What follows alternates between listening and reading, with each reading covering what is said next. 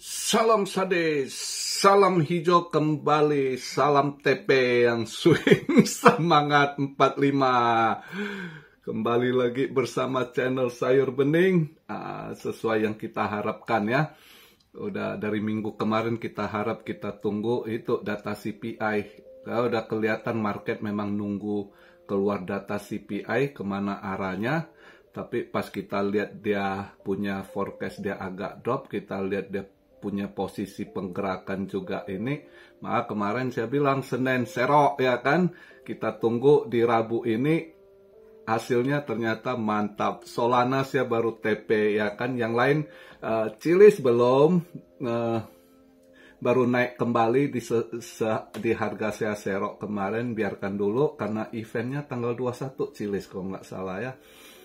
XEC mudah-mudahan masih disorong karena dia besok tanggal 17 ya, dia punya ini mainnet atau apa dia tanggal 17 XEC ya, boleh.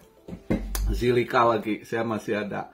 Hari ini Solana dulu saya TP ya, mantap, serok di Solana saya serok di 139. Ini Solana walaupun BTC dominance menguat, memang ngehek tuh BTC dominance. Bandar Stel kasih turun dikit, kenapa? Mantap. Udah 163 loh. Tadi saya TP di 160, saya pikir udah lumayan ini. Wah, udahlah rezekinya segitu. Ya. Solana tadi udah 160, saya TP, wah mantap, saya pikirkan ambil di 139. Nah, ini ternyata masih mau dia 163. Wah.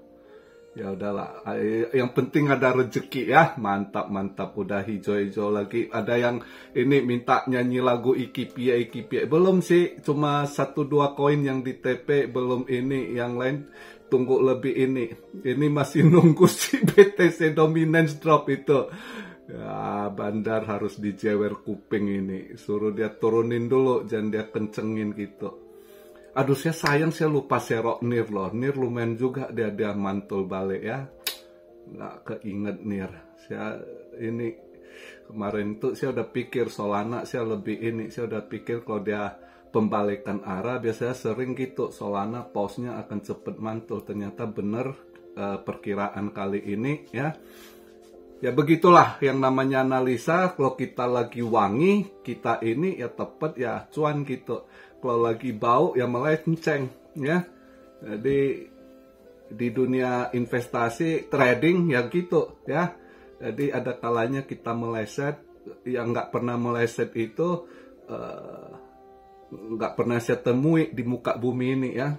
Pakar-pakar ahli negara saja yang udah pakai think tank saja ya, kadang perkiraan market dia sendiri ya itu meleset gitu. Bank-bank dunia kadang perkiraan mereka meleset dengan kejadian market gitu ya. Jadi itulah, jadi kita buat santai ngadapin market. Nah, saat ada hijau, ada hasil, semangat. Buat yang kemarin Senin ada ambil barang, ya tadi ada beberapa yang saya lihat komennya semangat, udah lihat hijau, udah TP lagi kan.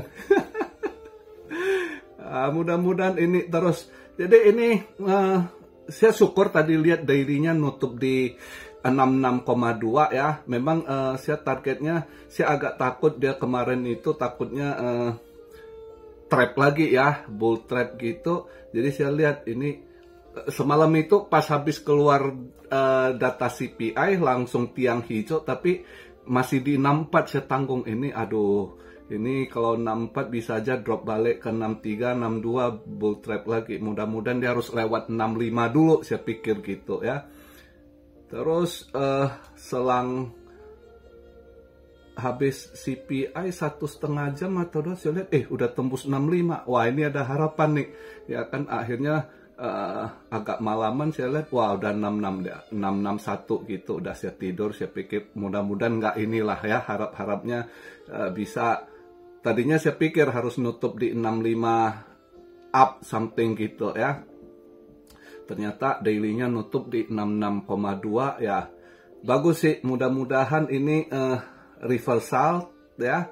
Kita harap sih ya jangan ada bull trap. Soalnya dia kalau udah lewat dari 65 itu udah satu ini. Tapi lebih bagus lagi next target saya ini ya nanti setelah dia bisa lewat 65 ini, nextnya itu di 68-an ya, 68 something ke 69 itu. Dia harus 68.500 lah paling nggak dia nanti next targetnya ya.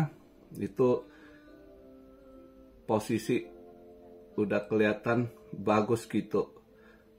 Bullnya masih steady gitu ya. Bullish positionnya masih steady. Paling nggak dia kali ini dia udah lewati 65 ribu. Itu udah satu tab bagus ya. Mudah-mudahan dia kalau main di 66, 65 sideways, nanti next targetnya dia harus ke 68 dulu nih ya. Mudah-mudahan. Nah kalau kita lihat data ekonomik semalam ya, itu udah kelihatan dia ini forecastnya dia turun sesuai ya, sesuai ini forecast yang core CPI yes over yes-nya sama dengan forecast, turun di 3,6.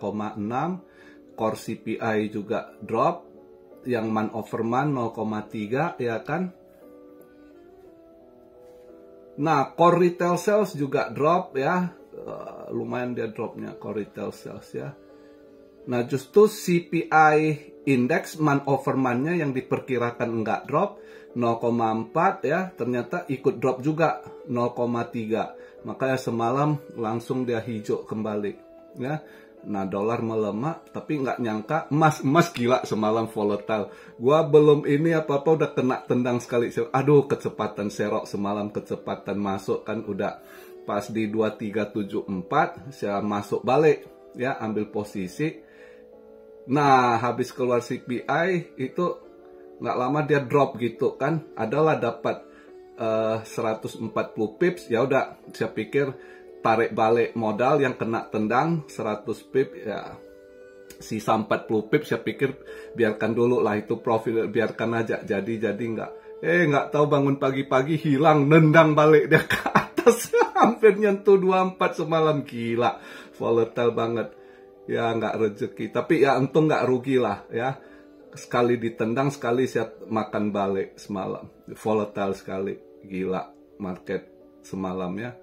Hari ini saya nggak ambil emas, agak ragu, justru saya pengen short silver hari ini gitu, pengen tapi lihatlah malam ini mah sebenarnya yang pengen saya short malam ini silver gitu, kayaknya bisa diskon. Semalam dia silver naik lumayan gitu, biasanya kalau naik lumayan gitu itu hari ini dia pasti akan agak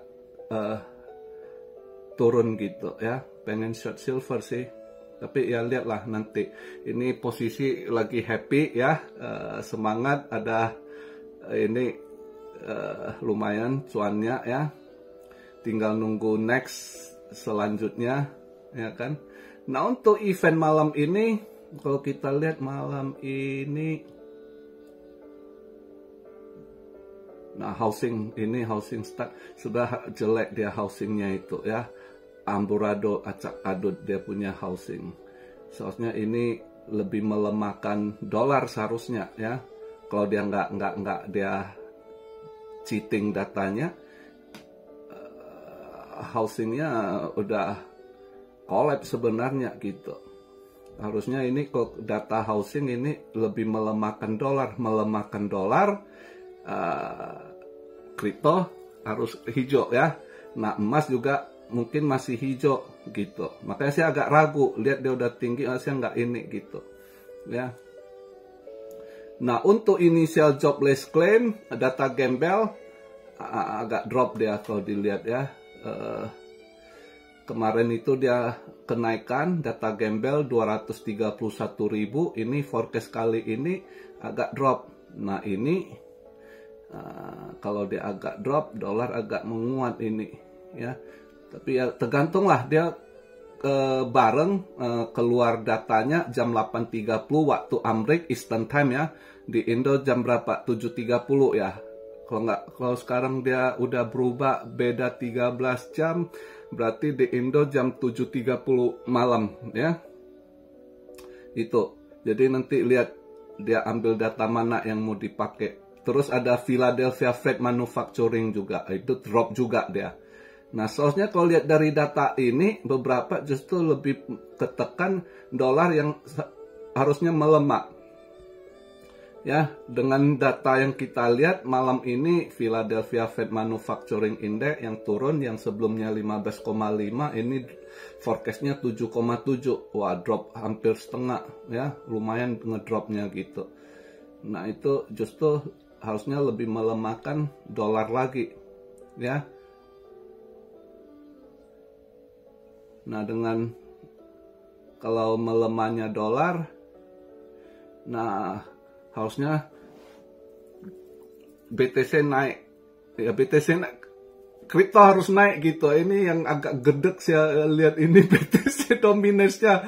Aduh, ngalor ngidul terus dia, kampret juga ya. Saat BTC drop dia menguat kenceng, BTC naik dia juga menguat. Ini setelan bandar terlalu ngekek juga. Udah harusnya bandar kasih nafas dikit dulu ya untuk altcoin yang lain. Memang sebagian udah ada, kalau lihat ininya udah oke, ada yang mantul gitu kan.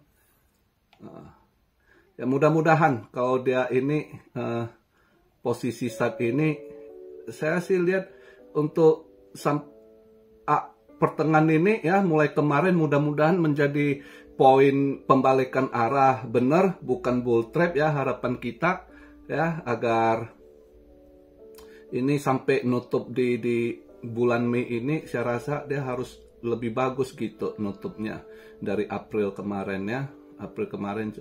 Nah terus June-nya nanti ya lebih bagus lagi ya. Itu andai kata dia, kita lihat lah, ini dia udah ke 66 ya, nanti next targetnya 68. Kalau dia bisa ke 68 ya, next targetnya udah ke 72 lagi tuh, 72, 73 lagi. Itu 73 kan all time high kemarin ya. Dia ini buat all time high baru di 73 ya. Nah, kita lihat nih nanti arahnya kemana. Yang penting satu posisi dia udah melewati 65, dia nutup di 66,2, udah bagus sekali daily-nya ya. Nextnya kita lihat. Tapi ini kalau udah Kamis menuju nanti Jumat weekend lagi Sabtu ya, apakah dia range-nya dia ya 66, something, nanti dia drop dikit di 65 poin sekian gitu kan ya. Atau kalau malam ini dia dolar melemah lagi, bisa aja langsung dia tembus ke 6768, who knows ya. Jadi kita berharap ini market udah seharusnya kembali positif ya sampai akhir bulan Mei ini ya, dan masuk bulan June nanti. Mudah-mudahan lah. Ini banyak yang udah mulai lumayan, Phantom lumayan loh ya, Phantom 20% juga dia nendang balik dalam 24 jam ya. Bagus-bagus. Walaupun BTC dominance ini lumayan loh, beberapa yang agak lumayan juga mantulnya ya. Theta oke. Torchen Run juga lumayan 14% something, hampir. Fed AI ya juga lumayan gitu.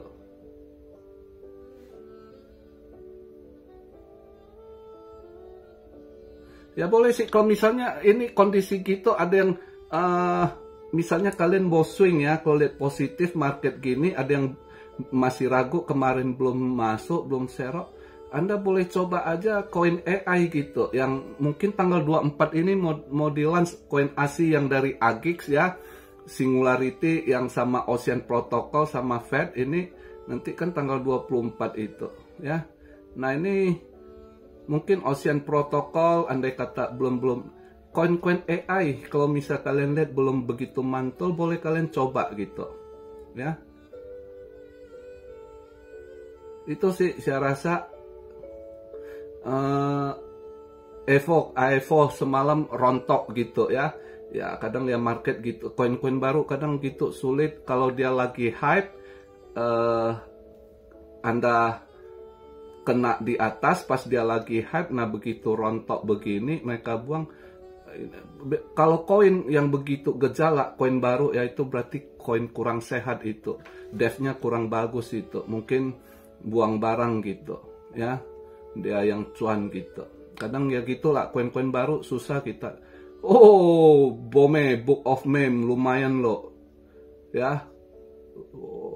Koin meme koin juga yang ini nendang bome 26-27% ya. Ya boleh ya. Dengan kondisi gini ya mudah-mudahan lah. Saya berharap malam ini XEC lebih mantap lagi malam ini, buka market ambrek, kalau bisa XEC disorong lagi ke atas ya. Karena besok eventnya gitu. Ya. Terus Cilis tanggal 21 kalau nggak salah. Zilika tanggal 21 juga kalau nggak salah ya, Harfok ya. Nah terus seingat saya akan di launch koin baru ASI. Nah itu jangan FOMO koin-koin baru gitu. Mending kalau kalian lihat yang belum ini kayak Ocean, koin lama dia ini kan Singularity. Kalau itu Singularity lumayan juga udah naik ini belasan persen, 12,8% ya. Tapi masih ini si Fed AI boleh ya. Fed AI 14%. Koin AI lah, kalau Anda lihat belum begitu naik, boleh coba ya AI, koin-koin AI gitu. Saya rasa ini kalau dia reversal lagi, market reversal, altcoin yang kelihatan akan lebih cepat mantul AI sih. Ya, jadi kalau ada yang tanya misalnya koin-koin DeFi DEX, kalau saya enggak dulu deh ya koin-koin begitu, karena semua tahu lagi di koin-koin ini kan dicekek gitu ya sama mereka gitu. Jadi mending yang lagi hype-hype, yang memang Wall Street juga lagi ikut hype-nya gitu, AI. Jadi mending kalau kalian mau swing ya, scalping, koin-koin AI lebih ini. Belakangnya ini kelihatan cepet mantul, sama meme coin ya. Itu yang mereka mainkan gitu. Karena meme coin juga banyak retail-retail kecil yang lebih gampang pump meme coin karena lebih ini gitu. Lebih ini gampang dipump sama mereka gitu ya. Nah untuk satu hal lagi sebelum saya tutup untuk video hari ini, saya mau ngomong, ada yang kemarin saya ada ngomong mudah-mudahan ada all season, terus ditangkap, oh kalau Om Rio bilang mudah-mudahan berarti ya mudah, semoga kan kita kan harap, bukan saya bilang nggak ada all season loh ya. Jadi tolong dicerna bahasa saya yang pasti-pasti. Kalau namanya semoga itu kan kita semoga itu istilah 50-50, kita berharap juga gitu. Bukan berarti saya bilang nggak ada ya. Oke, itu satu yang saya mau ralat. Semoga dipahamin, jangan Anda ngartikan sesuai pikiran Anda gitu, yang bukan itu yang saya maksud gitu ya. Terus satu lagi ya, saya sering bilang saya di 2024 akhir ini saya akan out market gitu ya. Dan saya bilang saya out market, saya nggak ngajak Anda juga gitu ya. Itu keputusan saya. Jadi ada yang cuan army tanya, ada yang mau ikut silakan, yang enggak ya bukan saya ngajak. Cuma buat saya target saya sudah oke, dan saya lihat analisa saya pribadi ya, saya punya data yang nggak perlu saya paparkan karena ada hal-hal lain yang nggak perlu saya ceritakan detail ya. Saya tahu sendiri apa langkah saya gitu. Cuma ada yang cuan army yang udah ikut lama, Om kalau keluar kasih tahu ya, saya jelaskan gitu. Tapi buat Anda yang punya analisa sendiri, Anda ikut ini, Anda berharap bullishnya di 2025 ya monggo gitu ya. Jadi buat saya, Anda nggak harus ikut saya. Cuma saya buat video, saya harus jujur. Saya punya rencana gini. Bukan saya diam-diam, saya hiding gitu, tiba-tiba. Ya nggak juga. Ya, jadi saya punya, saya paparkan. Yang cocok Anda pakai, Anda ambil. Nggak cocok, tinggalkan. Simple aja. Nggak perlu Anda banyak komplain sana-sini. Belajar dewasa gitu. Ya, udah saya bagi analisa gratis. Anda nggak cocok, cari analisa lain. Dan di Anda mau trading Anda mau invest, manusia itu harus selalu upgrade, bukan satu situs. Saya dari dulu udah ingatkan Anda, jangan percaya saya, ambil yang Anda cocok, yang nggak cocok tinggalkan, ya. Itu saja. Dan saya juga, saya keluar market, saya udah ada perhitungan saya juga, karena semua tahu saya serok BTC saya di harga berapa, itu transparan, semua tahu. Saya ajak serok bareng, koin-koin serok juga pada tahu, transparan semua, ya. Altcoin-nya, BTC-nya, Ethereum itu kan transparan dari saat bearish time. Jadi cuan-cuan army udah tahu. Cuma kadang yang sakit kepala ini yang baru ikut setahun, sok ngerti, sok komplain lagi kan, yang begitu-gitu. Saya sih mending nggak cocok, Anda tinggalkan aja channel ini gitu. Ya, simple. Jadi orang itu Anda rasa nggak cocok, udah jangan tonton, tinggalkan saja gitu ya. Dan saya nggak mengajak Anda gitu. Cuma saya akan selalu transparan apa yang saya lakukan, bukan sembunyi-sembunyi di belakang gitu. Nanti saya, itu bukan tipe saya gitu ya. Jadi itu aja yang saya mau sampaikan. Jadi apapun yang saya sampaikan jangan ditelan mentah-mentah. Anda juga harus dior ya, tentukan arah sendiri. Ada info atau analisa yang Anda rasa cocok, masuk di Anda silakan simpulkan. Nggak cocok, tinggalkan. Keputusan tombol buy and sell semua di tangan masing-masing. Oke, itu aja yang saya perlu ingatkan. Sekali lagi, buat cuan army yang udah cuan, udah TP, semangat. Jangan lupa malam Jumat lemeskan ototmu. Salam Syario dari Tokyo. God bless you all. Be blessed, be blessed, be blessed. Immanuel, haleluya.